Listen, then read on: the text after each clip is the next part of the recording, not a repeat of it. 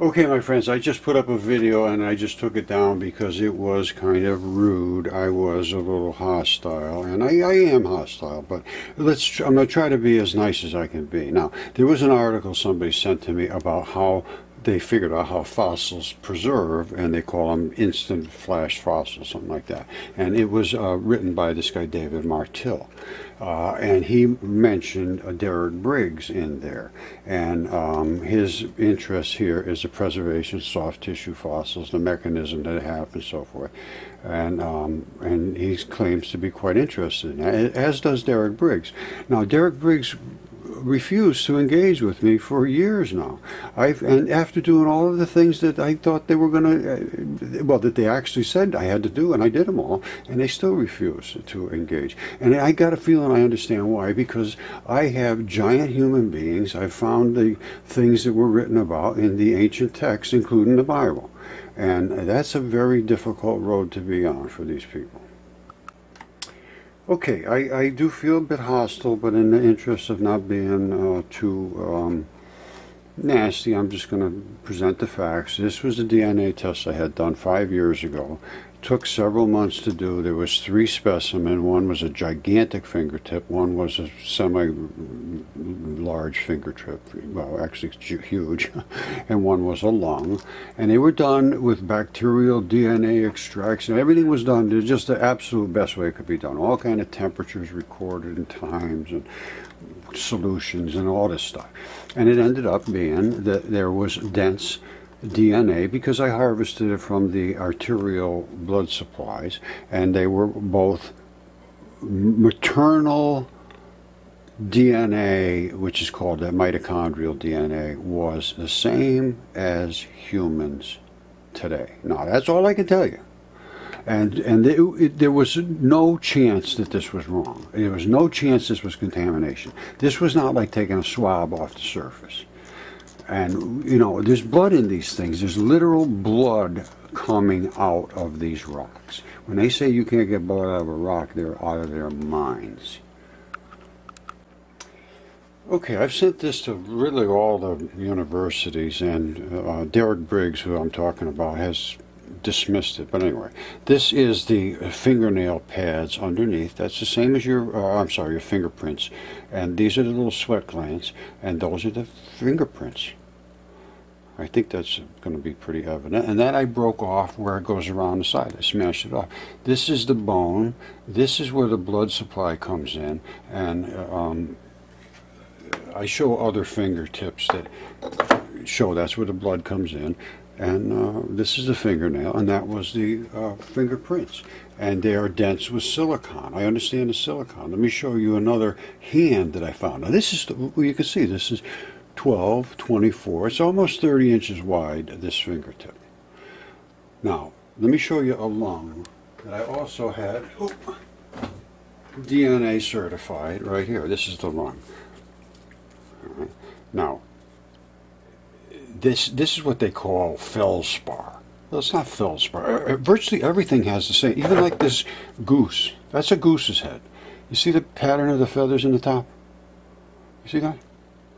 That's a goose's head.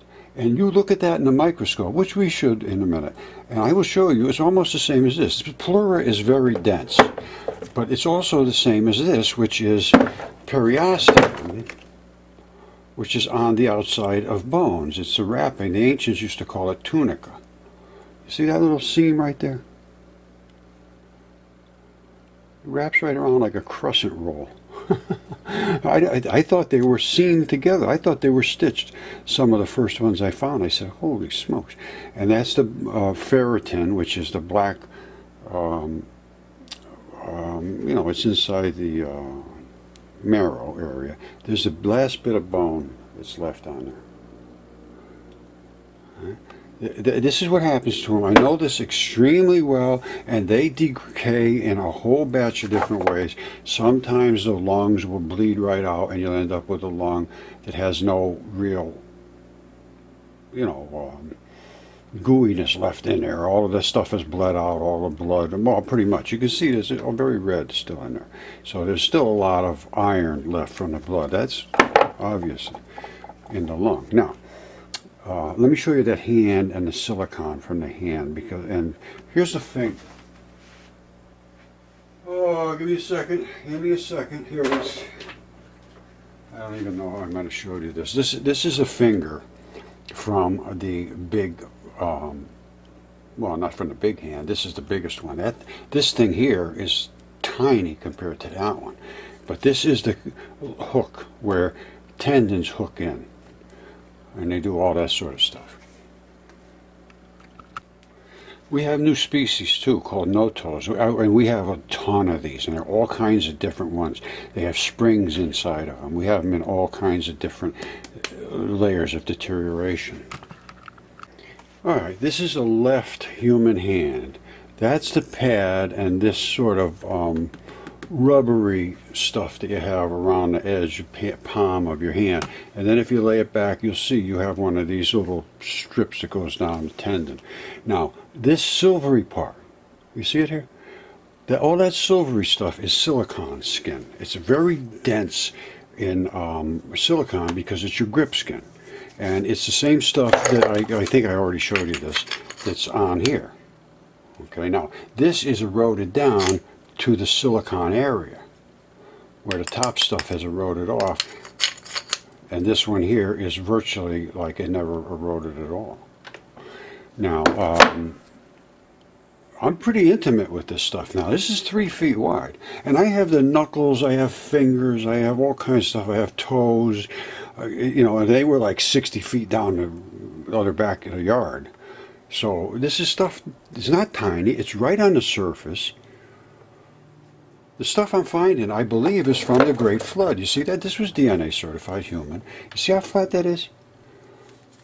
This, I think, these guys died in the Great Flood. And because of the pH of the flood, was apparently, it must have been like 7.2, 7.3 pH, the molecules in these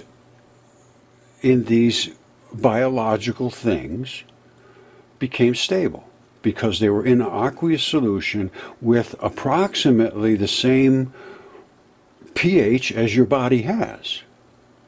And because of that, they will find molecules that will be the most comfortable with them, and then they will attach, and then they will become pretty much stable. If they dry out, they stay in this condition, just like this. Even an opal heart. Wait till you see what happens in an opal heart. And the reason is because opals are formed in transition metals. They can go either way, and they're in some chemistry that is likely near salts or acids. And that helps to facilitate the exchange of molecules to turn into these different colors. Alright, I'm going to show you an opalized heart. And opals are nothing more than something that formed, biological stuff, that formed in these transition metals with some kind of other chemistry, whether it's acids or salts, I'm not sure. And then they turn into all these colors because they're attaching these molecules to other biological things to stabilize, as I will show you now. Okay, I love chemistry. I understand chemistry. I understand how molecules form and stabilize. These are different, like this ventricle walls, and then this is the blood, literally the blood. These different colors that are inside the little blood spots, that are the transition metals. Transition metals roam through your body, attaching to molecules with one little electron, with what they call a ligand. And it carries it to somewhere, and it drops it off somewhere else, in your heart, in your lungs, in your feet, in your toes, in your eyeballs, in your ears. It carries things through your blood. Then these regions that have specific chemistry, and everyone does, will attach to molecules that will make it most stable. If it is left in the correct conditions, which is a salty sort of, I'm not sure what the condition, I got to be honest with you, opals sort of, I really haven't been able to look into them that close. But I do know that these molecules are becoming stabilized with a specific other piece of chemistry. How it got there, in what conditions, whether it's the salts or acids, the kidney, it was near the kidney or near the bile or near the liver or near whatever it was. It has to be aqueous. We know that. There's no question about that. The water, aqueous means it's real fluidy, a lot of fluids moving all the time. And then having the correct chemistry in there, moving through this, which is, these are all blood, this is all blood. This is all from blood, transition metals, all blood. Now, that means that these transition metals, which is in your bloodstream, are moving through here, through here, through here, through here, through here, in this like containment, and it looks like a lot of clear aqueous solution along with the blood molecules. Eventually they find transition metals, and it's called nucleophilic invasion, and there's other different terms, but nucleophilic invasion pretty much means whatever this was is going to be replaced by a more stable molecule. Now, whether, I don't really know the exact details of this. I have my suspicions why it replaces, and it might be because it sends it out from the cell walls where they begin to crystallize, and then what happens is when you grow crystals, they just keep growing the crystals until they hit another cell wall on the other side. So there's a lot to learn. There's a lot. I have so much stuff from so many people around the world now that have been denied, just like Derek Briggs denied my stuff. Now, this is from Gary Evans. He found this rock. He sends me this information. He says, guess what happened when I broke it open? Boom. It was a lung. Now, that was in a mud flat. Here's the deal. It has nothing to do with the stuff that Derek Briggs is talking about. What happens is in salt, wet conditions, the body is normally in 7.3-ish pH. That's what you live in. That's what the tissues survive in. Now, if you are completely encased, your body, when you die, in mud, so there is no anaerobic reaction, there's no oxygen coming in, because oxygen is the thing that really does the work. Once you completely surround that in the fine platypolar silicates, which is mud, at this specific saltwater condition, which is basically what you live in, your body doesn't even know it's dead. That thing could have been around here for 2,000 years, and probably has been, or maybe 3,000. I'm not sure how long ago the Great Flood was. But all of these things pretty much were products of the Great Flood, and they hardened up in a lot of cases after they dried out, after being basically preserved in the saltwater conditions. And then they come out perfect, like these bones. Like that's a bone. It has all the cartilage. It's got the, I believe they call that the periosteum. You see this little flap-looking thing here? It wraps right around like a fabric. The Greeks used to call it tunica. Inside here, this is called ferritins, the black stuff. You see, that's the last bit of bone that's left. It will transition. They continuously transition. But once they stabilize due to the salts, and that's another thing that you have to learn, Professor, is some chemistry and how you have different sides of the periodic chart, and your transition metals are in the middle. Now, in the chemistry of your body, you have bleed off of salts and acids and bile and urine and feces and all kinds of enzymes, and those make all kinds of different products which create different end results. This is a toe. See that? That's a toe. That's a toe, and that's the blood running out of that toe.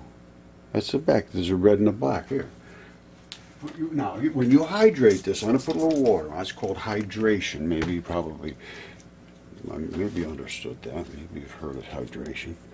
Now, this is the toe, and that is the red side of the blood. That's the black side of the blood. That's the actual toe. Now, metals bleed out. And actually, this is the actual callus on a guy's toe. I have another one over here. Wait, see this? Look at this one. They come in different looking structures too. This is a toe. That's the guy's callus. See that? That's a callus. I have other ones, gigantic ones, and the toes. I have one over here that the callus is so enormous, it's unbelievable, and it capped off the vein, the artery side. So the big one blew out the black side, which is almost unheard of, and it's so obvious you can see it. And of course, we have new species.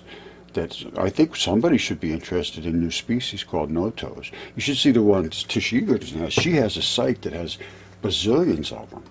I think this merits a little investigation from Yale and Harvard and all the people that we rely on to give us the information that we can consider as valid and true. Now, if you see that as happening, I don't know where your eyes are. I don't see it. Not from one single university that I tried to work with, not a single one. So I think things got to be very, very, very, very, very seriously looked into, because we need to be told truth. Not happening now. All right, this is from a discovery that Tish Egerton found, and I can hook you up with her if somebody would like to investigate her site. We have sites now all over the world, really. All right, here's some more of Tish's. I have the same thing. I have a similar one. She has them in more of a state of, mine are like perfect. They're completely, so my site, everything looks almost like it's never eroded at all. Everything is complete and perfect. Now, in her site, they're pretty well eroded. See, like that. That's one of these feet, and it's eroded. Now, you see back here? That's the bone ball in the back. It's that bone ball right there. You see that strap coming up? That's that strap right there. You see this right up here? That saddle is where the bone sits right here. And that strap runs right up to it. Same as ours, basically. Except now we have tendons here instead of these springs. And I looked at these springs, and they're literally constructed. There is a lot to think about here. And to just dismiss all this for... because you think you're going to look foolish, makes you look foolish. Okay, now don't forget now, I have contacted literally every university, all the top ones, and they have just ignored everything, regardless of the DNA test, the CAT scans, the specimens, the anatomists. I verified the process. I've recreated mud fossils myself. Now, it has become, in the general population, they're understanding it, and they are going to be going against academia very soon. And all they ever had to do was say, wow, nobody expected this, and look into it. And they didn't do it, and now they're being disgraced. Now, this is from my one I put up just, I don't know, yesterday or the day before. Giants are the Earth. Now, I'm going to play this so you can see that giants are the Earth, Professor Briggs. And you have missed everything, my friend. And for that, we have had to wait. And all the students you have been teaching for the last few years, they're going to be kind of upset. So we have absolutely won. But I would love to see everybody else be able to speak about this in the realm of reality. Well, wait a second. What was I saying there? We won? Let me think about that. Tyson has. I mean, seriously, it's time to step up, because their silence is an absolute admission of their wrong. Now, so we have absolutely won, but I would love to see everybody else be able to speak about this in the realm of reality. But as far as academia, their silence is an admission of guilt. Case closed. All right, you saw that stuff out in this state park. What you're looking at here is a bilipid layer. That means there's a layer here of tissue and then a layer down here, and between it is this aqueous, gooey stuff where the molecules transfer back and forth through to tissues on this side and tissues on this side. These are the holes that the molecules transfer through. This is a membrane, and I'm not sure what kind of membrane it is, but I'm going to just play this for a second, you'll see. Now, for anybody to dismiss this and say that, oh, that's just lava, it's insanity. Look at this.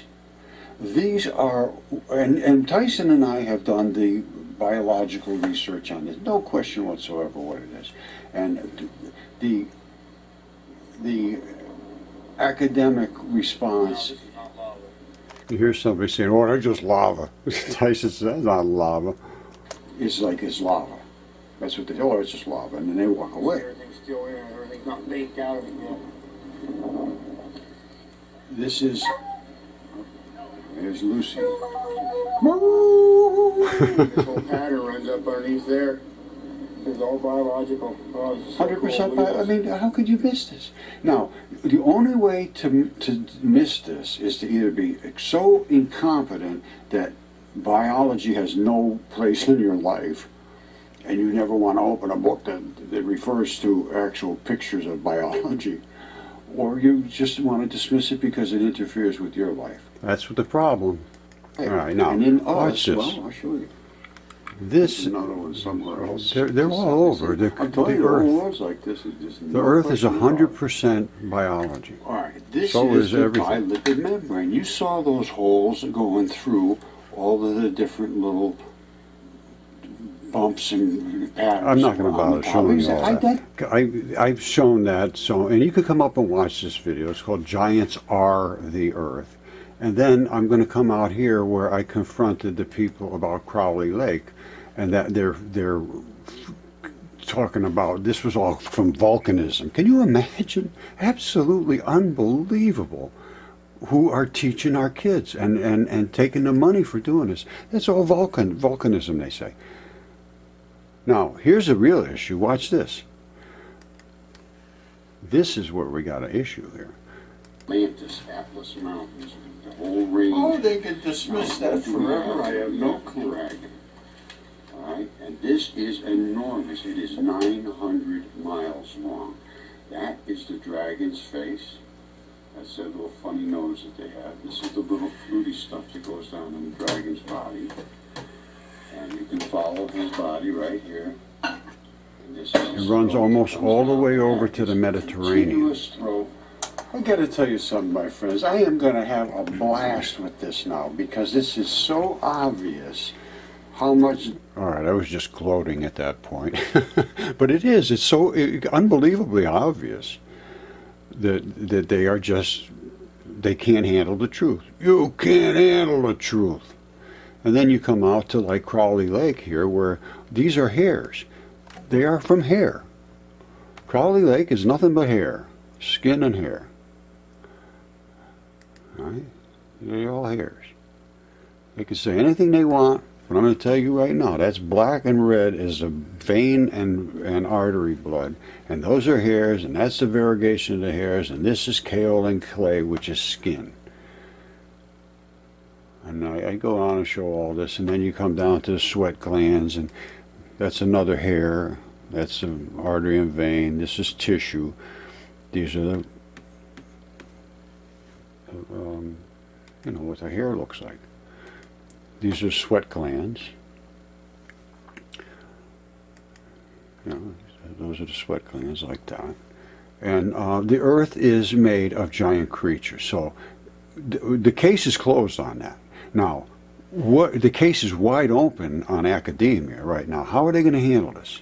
Now, I would not want to be in their position. They have missed the boat, and I'm very, very happy that they did, because that gave me the opportunity to pursue this correctly. Because I guarantee you, if I'd have left it in the arms of Yale and the rest of them, it would just be ridiculous.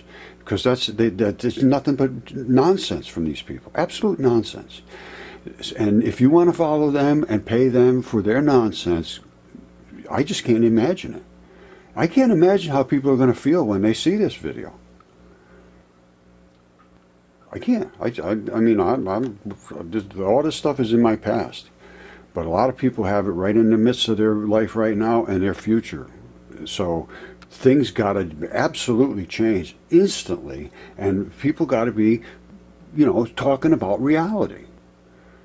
I'm not doing this to be nasty to anybody. I'm doing this to find out reality. And when you see the dragon and the fish in Morocco, that's just freaking mind-blowing. And then it's on Mars, too. And I've sent the stuff to NASA and everybody. They won't engage because they're just walking around in circles. They might as well just whistle in the woods and put blinders on.